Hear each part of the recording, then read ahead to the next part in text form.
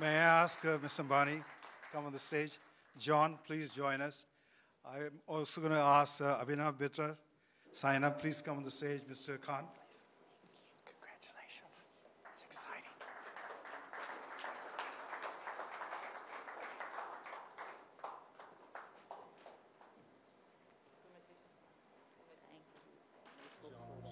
Please, Cash, come. You got to come right here.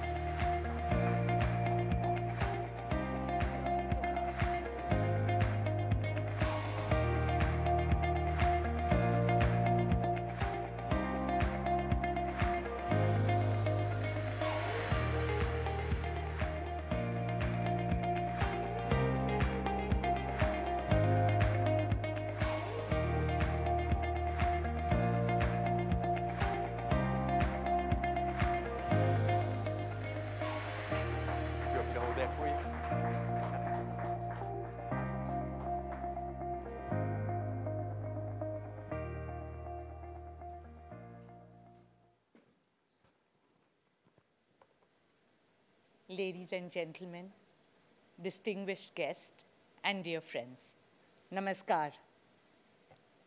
I'm delighted to be here with all of you today.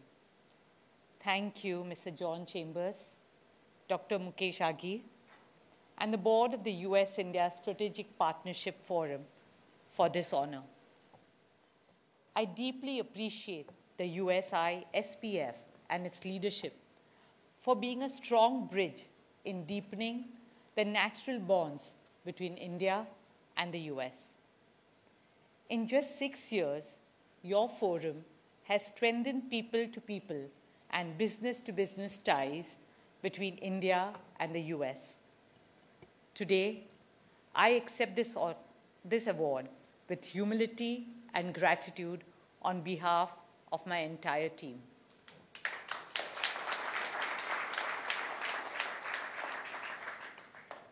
I represent the beating heart of Reliance, our beacon of hope and empowerment, the Reliance Foundation.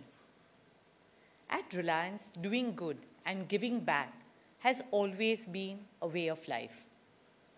Long before CSR became a norm, Reliance has been fulfilling our CMR, our corporate moral responsibility.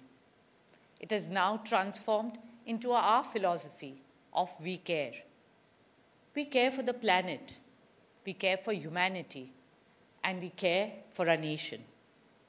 Today, I would like to take this opportunity to reflect on my journey with you. In the 1990s, Mukesh was setting up the world's largest refinery in Jamnagar, and he asked me to help him build the township and school there. At that time, we worked out of tin sheds in the scorching heat and dust with temperatures as high as 42 degrees Celsius in an arid desert land with no greenery to provide relief. Back then, I was the only woman working alongside 75,000 men who would call me Sir. Our township is now a bustling green community, bursting with flowers and fruits, flourishing with flora and fauna, housing lakhs of trees and Asia's largest mango orchard, and home to thousands of families living joyously together.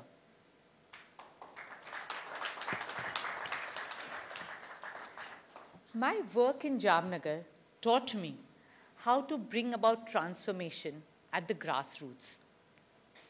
I began by working first with my family, then for the Reliance family and thousands of our children. That widened my horizon and enabled me to understand what it meant to positively impact millions of lives. This is how we formally established the Reliance Foundation in 2010. Through its various activities, Reliance Foundation has so far touched the lives of 71 million Indians. From culture to climate, from education and sports to women's empowerment, from healthcare to livelihoods, and from rural transformation to disaster management. We work in all states and across 55,000 villages across India.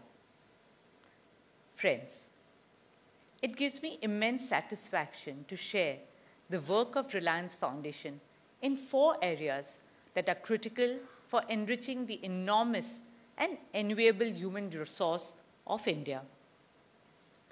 Education for all, sport for all, health for all, and art and culture for all.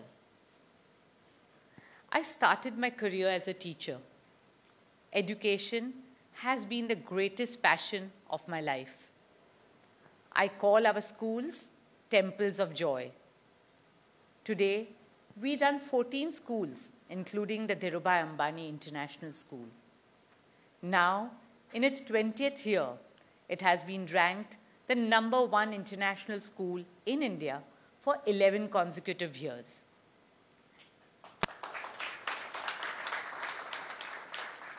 It's a happy school where learning is a pleasure and teaching a joy. In a few days from now, we are inaugurating our new school, the Nita Ambani Junior School. Led by my daughter Isha, this new school is envisioned as a model school of the future with an Indian soul. I believe children learn as much in the playgrounds as they do in classrooms. Through our Education and Sports for All program, we have so far reached out to 22 million youngsters across multiple sports all over India. In all of human history, there has never been a more magical force to promote peace, friendship, health, fitness, motivation, and joy than sport. It is the ultimate unifier and energizer. My own journey with sport started with cricket at the age of 44, when most sports persons retire. I took charge of Mumbai Indians in 2009, and today MI is one of the most loved and successful teams in the IPL. With an expanding global footprint, we now have 5 teams in 4 countries, MI men's and MI women's teams in India, MI Cape Town, MI Abu Dhabi, and MI New York. But what is really close to my heart is that MI is known as the nursery of cricket. We have discovered and nurtured young talent like Hardik Pandya, Krunal Pandya, Jasprit Bumrah, and several others. We are proud that our latest find, the young and talented 20-year-old Tilak Verma, has found a place in the Indian squad. In 2014, I started our football league, the Indian Super League, which is now celebrating its 10th year, with 12 clubs and a mission to grow the beautiful game of football in our country. This was a part of a broader vision to make India a multi-sporting nation. I'm proud to share that this month we hosted the 141st International Olympic Committee session in Mumbai. With this historic session, we brought the Olympic movement back to our country after a gap of 40 years.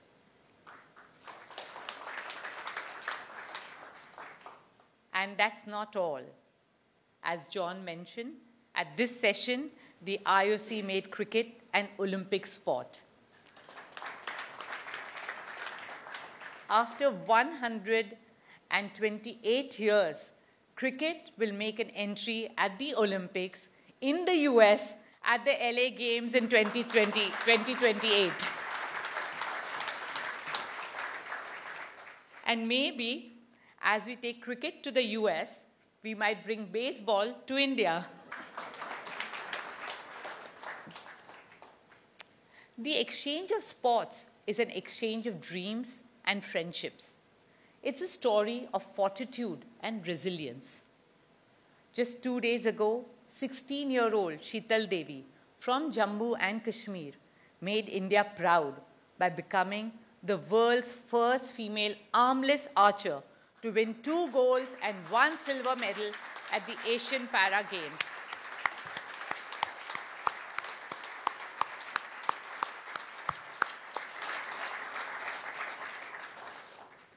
Sheetal's story is a powerful reminder that with courage, perseverance, and self-belief, the human spirit can defy all odds. Under the leadership of our Prime Minister, Shri Narendra Bhai Modi, India will bid for the 2030 Youth Olympic Games and 2036 Summer Olympic Games.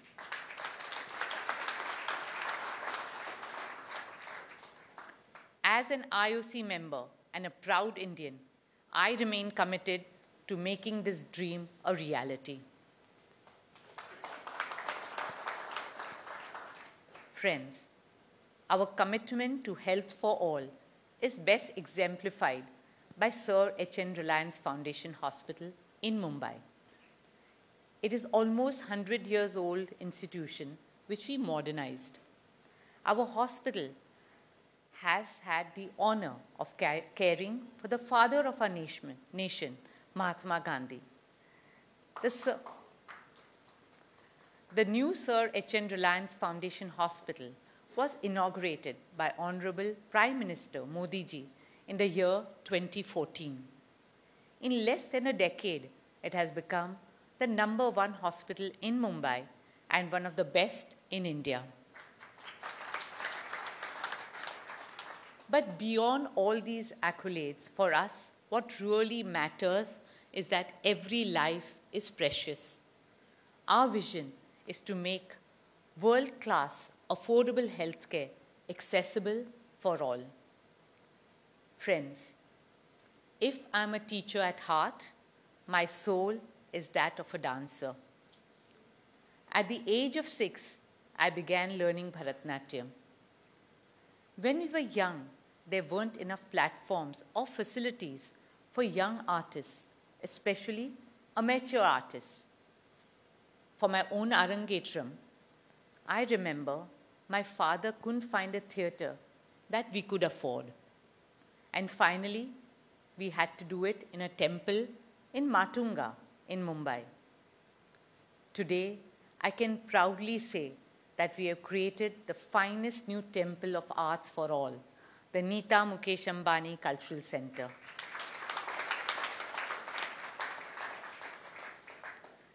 It has taken me over 50 years of being a dancer and 10 years of devotion and dedication to bring the NMACC to life.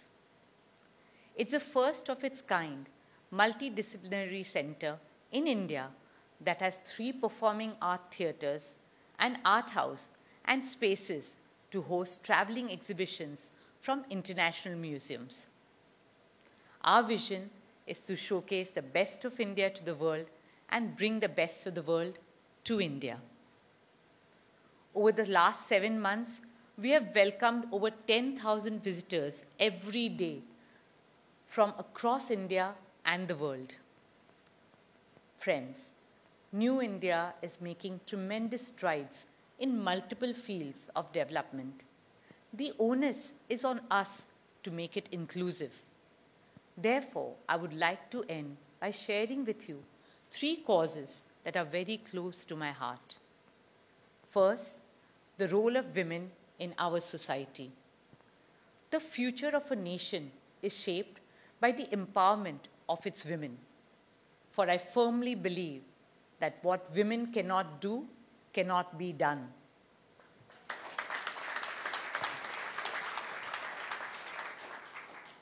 Representation must begin at home. For Mukesh and I, whatever our sons Akash and Anant can do, our daughter Isha can do too. Similarly, at Reliance Foundation, we have launched many initiatives to enable and empower women across the country.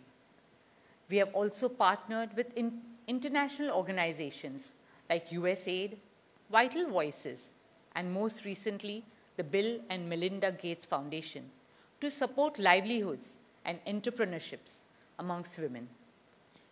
When we support and celebrate women, we are also sending out a strong message to the little girls watching, a message that they are unstoppable and that nothing is impossible for them. Second, the role of art and culture in our society. For me personally, the most heartwarming experience at NMACC has been Swadesh, our humble initiative to preserve and promote India's age-old arts and crafts. Swadesh highlights the spirit of Make in India and offers respect and sustenance to our skilled craftsmen and women. India is a home to over 4,000 traditional arts and handicrafts and over 70 lakh artisans. They are truly the pride of our nation. These artisans have learnt at the feet of their fathers and grandfathers. Their skills have been passed down from one generation to the next. Nowhere in the world will you find such depth and diversity and heritage. For instance, Pichwai, one of the world's oldest living art forms, practiced in the temple town of Nathdwara in Rajasthan. When I visited Nathdwara in 2015, I was heartbroken to see that our Pichwai artists had no form of sustenance. They had given up their artistic legacy and taken up jobs like sewage cleaning and bricklaying. That's when the seeds of Swadesh were sown. So now, it's our greatest honor to expand Swadesh not just in India, but internationally too, giving a global platform to India's traditional artists and artisans.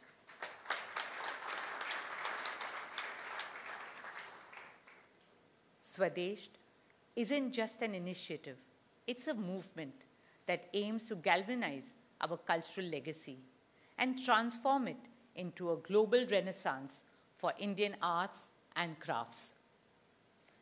And third, the development of our children and shaping the future generations to build an India that can be a role model for the world.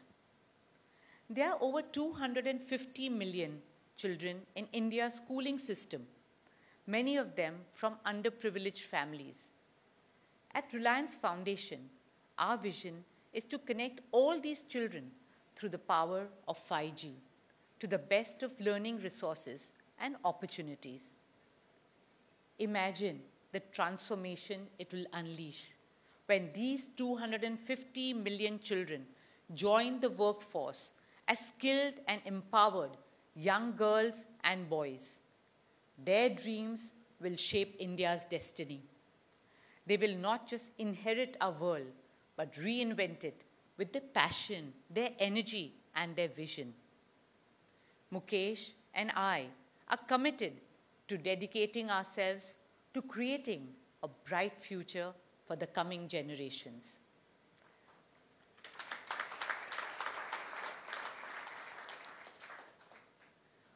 Let us all together nurture and invest in our children. They will create the world of our dreams. They will build bridges where there are barriers. They will turn challenges into opportunities. They will embody hope in a world that needs it now more than ever before. So friends, let's provide our children the one thing that we owe them: a safe, healthy, hopeful, and happy childhood.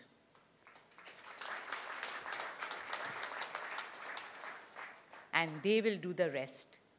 They will shape a better, brighter, kinder, greener, and happier world for all of us. Thank you. Jai Hind. Thank you.